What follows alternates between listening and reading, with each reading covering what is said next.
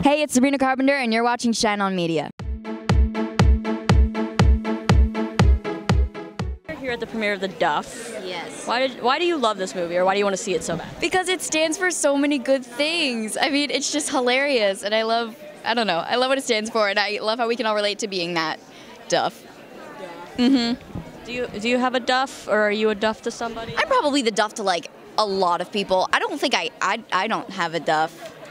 I don't have like a squad of friends either. I don't have like a clique. I just kind of It's got a good close. Yeah. And I know Girl Meets World, lots of exciting things are happening. You got to work with a ton of old cast members. Yeah. What's that experience been like with Will coming back? Will is the funniest human you will ever meet. I mean, Will and Ben are par on par, but they are some of the funniest people. And Ryder's been directing a lot, so it's been such an honor to have them like just all around us all the time. You know, it makes us feel really good. It makes us feel like we're part of the family, and it's just super fun. What's going to be going on with your character's relationship with Sean? You'll definitely see some more evolution between them and the relationship, and sparks between them and their family members, and it's a beautiful relationship they have for the two of each other.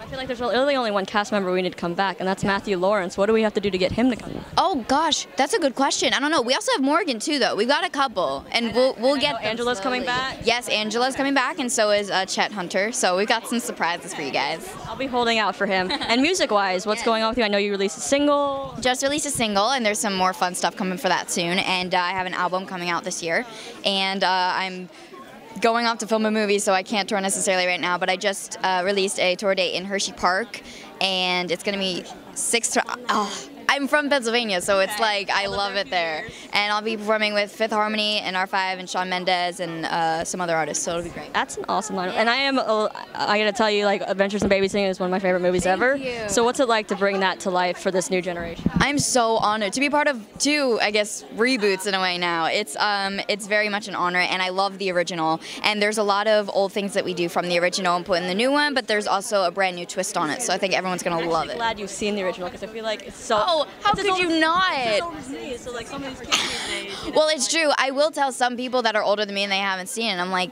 wow, I feel old, and I'm not. I think. I'm 15. Is that old?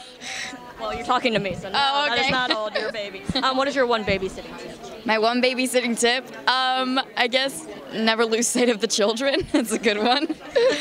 Which can happen a lot. Don't lose the kids. Oh, Jasmine's love life.